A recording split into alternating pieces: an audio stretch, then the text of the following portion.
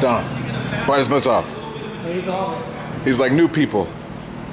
Anyway, as you can see, we got a special guest. Mr. Rhys Millen just got back from Pikes Peak, and he was nice enough to bring his race car here.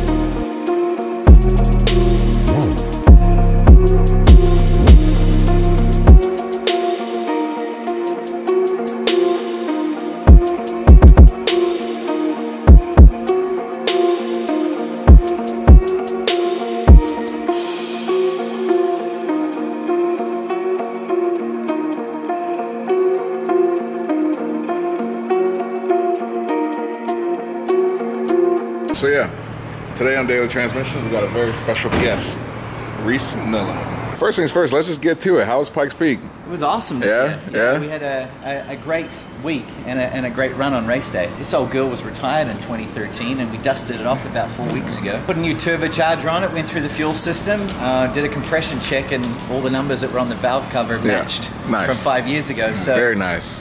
Fired it up the hill and thrashed on some Porsches. So where'd you end up finishing for the weekend? We set a new qualifying record for the Time Attack 1 division. This is, believe it or not, this is the one and only Genesis, the car that did everything. Pikes Peak, Redline Time Attack, Formula Drift stuff. And it's still just a monster. It's unreal. You built the dream race car, essentially, because you just did all those races, you retired it for years, brought it back to life with no issues. You got yourself a monster here, huh? Yeah, it's this is a 4.1 liter BC stroked Lambda Hyundai V6 from the original 3.8 liter. Right. Single turbo by Garrett. About 18 pounds of boost, but it makes around 750 torque and 750 power to the wheels. Wow. And when you're up in an environment like Pikes Peak with altitude and everything, you need a big compression chamber, and that 4.1 liters is a big help. So we broke the qualifying record. First in Time Attack division, 4th overall against some unreal cars, so it was a great week. That sounds awesome. What was the time on the qualifying record? Time on qualifying was a 3:59. To go below 4 in a production car is just ridiculously quick. Yeah. We built. You got those fucking weapons right there. Yeah. They get it done, huh? Shiny shoes. The right one, in particular, is pretty heavy. Can we see see that 4.1? Yeah, let's have a look. Don't mind Joey, he's just getting it ready for the beauties, you know. Joey don't play around when it comes to set design. Gotta get those reflection shots. Yeah, you know. So this is it as we ran it in Formula Drift. No one really believed the numbers that we produced back in the day then, and they're still very stout numbers for today's competition cars, but this is the Hyundai Lambda 3.8 stroked again to 4.1. We use the stock valves, stock heads.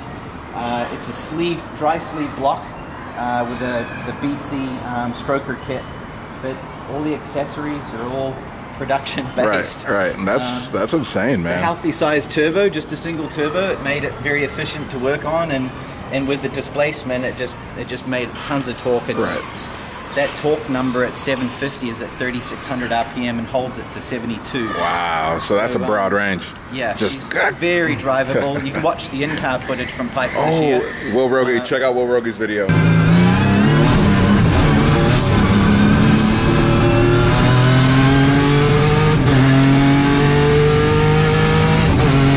can just see when that thing comes on torque, I'm just short shifting it. Right. The tires were maybe a little soft for the day, it was really warm. Yeah. And even more so short shifting on the top section, but we missed our own record by a second. Wow. But enough to win the class this year. What's that like, chasing your own record around? You know, that mountain is mysterious. You only get one chance a year to put it all on the line. Right. 12.42 miles, 156 corners, and you've got to get them all right. And you've got to predict what the mountain is like, not only 6 miles up the run, but 12 miles up the run, and then what the weather pattern is going to do.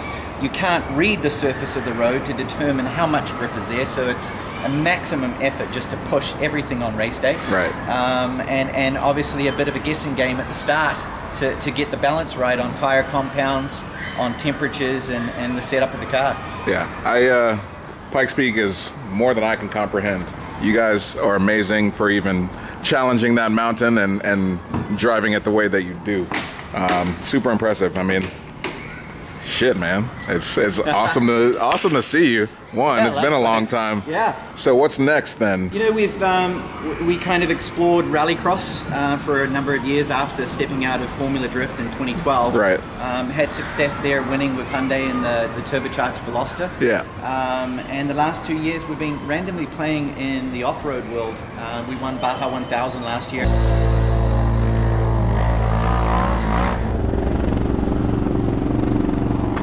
Wow. And looking at the Polaris UTV product and built out a whole range of product. We build race chassis and all of that. Eager to get manufacturer support and get back into rallycross or something again. Right. But for now, we're just having fun building movie cars, doing a lot of filming each week for TV commercials and feature films, as I have done for years. And just having fun. A lot of stunt driving, huh? Yeah. Primarily the Pennzoil stuff lately. Yeah. Oh, the Viper, right? Yeah, I saw that. We have been all around the world with Pennzoil. We've done their Joyride campaign, which started some 3 years ago in South Africa with the Hellcat. Right. We went to Baja with a supercharged long travel Jeep JK.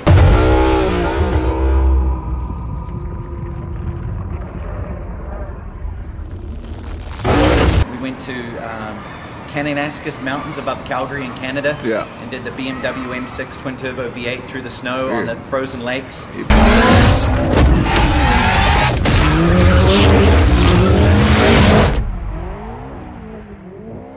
been getting We went around. to Barcelona in a Ferrari 488.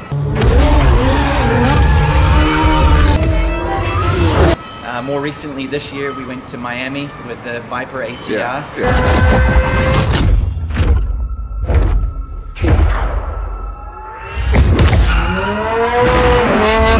That needed a little help because that car is just a weapon. Yo, you were throwing that thing around really crazy. So cut to all the footage from all the videos you just saw because this dude rips.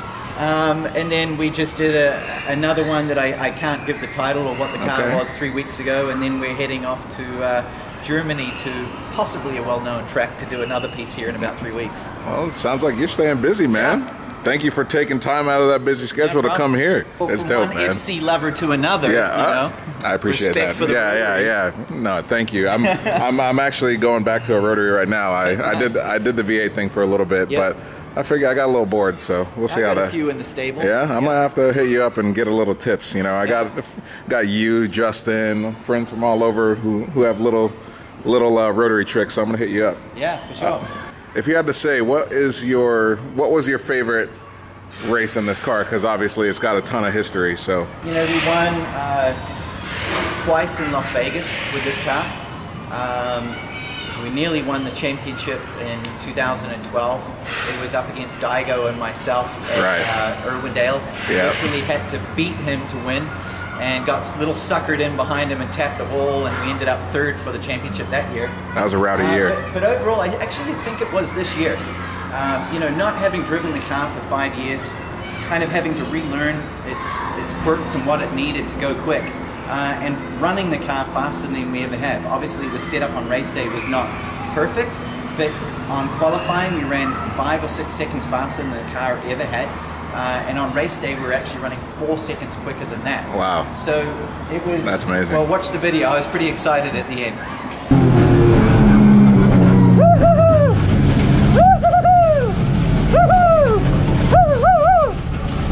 my roommate, and he told me he made it, and I've been meaning to slide it into my playlist. So I'm gonna check that out right after we're done with this. And inside is all business, as I can see. From the driver's yeah, let's do that. I love me some big wings. Gotta have that for Pikes.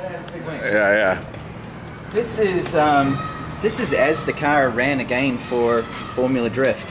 We have a composite division of the company, so not only do we build our own race cars, but we build customer cars, we build movie cars. And that's all RMR? It's all RMR, or RMR. Yeah. And through that we have a composite division, so we build carbon wings and Kevlar parts and fiberglass parts that are street performance parts and accessories, typically based around motorsport programs that we have had, but we also private label for companies building trophy truck bodies and all sorts of stuff that we've done for Hot Wheels and so forth. So yeah, you know, clad with carbon, you've got to have it. Hey, we even built some parts for Chris Fosberg. You may have heard of him. Another Hankook driver. So yeah, this is the car. It has a Hollinger V8 supercar transmission. That looks fancy. So it's a sequential with a gear cut, which we were running a variation of a sequential back in the day, and we just kept twisting the shafts with how much torque this car makes.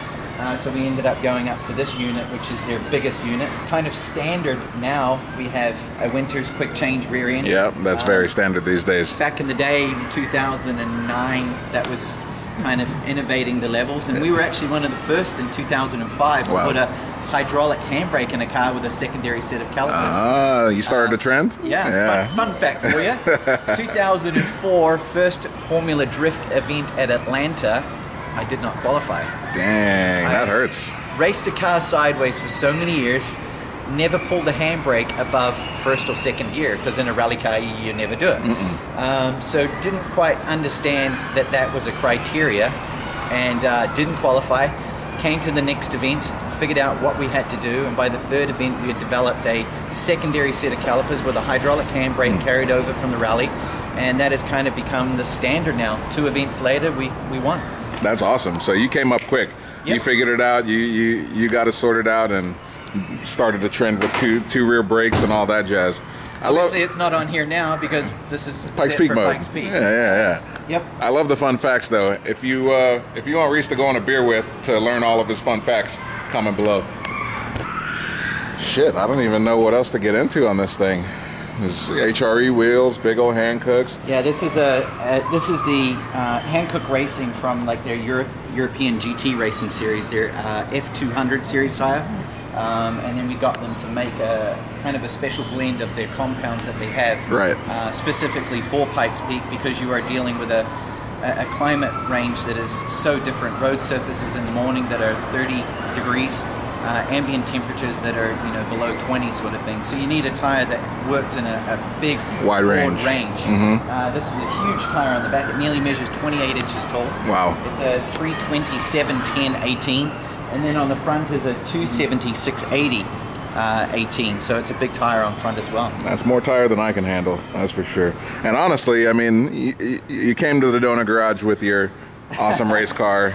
And I wish I had a handbrake. Yeah. You know what we're gonna ask you to do, and you came on slicks, the stickiest tires you could find. Slicks. So basically, you got one shot. I got a bias power. I can wind all the brake to the front. All right, that works. Some fun. Yeah, no, let's do it.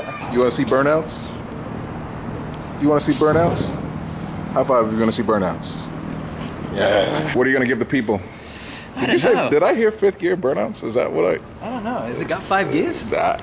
You tell me. It's your car. I only used 5 last week, so let's see what we've got. Gravel still. Look at that. The road used to be amazing. Do you like taking gravel with you so you can brag to people when you show them your car? Yeah. It's like, oh yeah, no mind. I was just at Pikes Peak. No big deal. Dirt. Yeah. All right, so that's enough fun and games. It's time for burnouts. Rhys Millen, Pikes Peak legend. Whole bunch of horsepower, big tires, cool car. Let's party.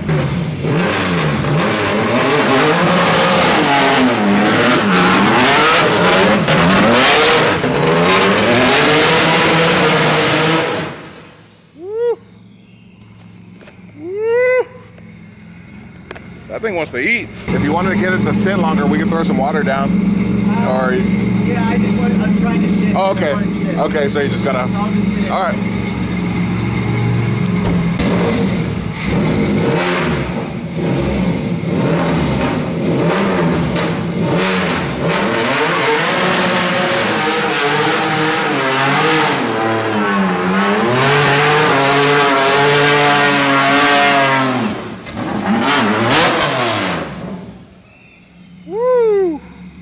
All the gravel just falling off his car. Hey, Pikes Peak, you left something. That's Colorado gravel. Yeah.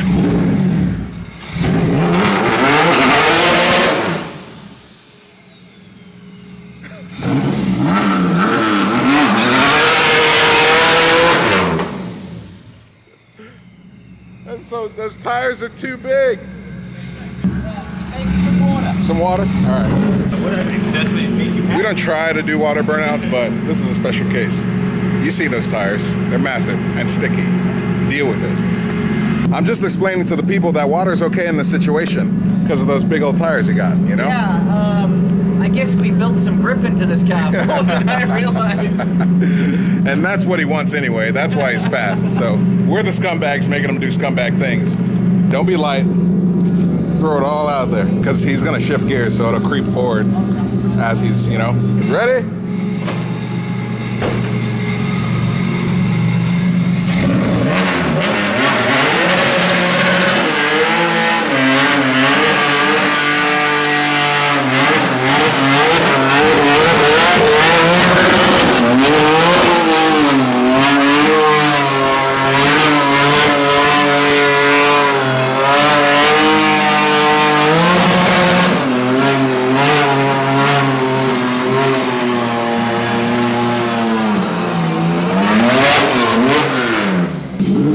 Thanks for coming. Oh, look at that. There you go. This is the stuff. Oh, yeah. Yep. And on that note, that's a wrap. Woo!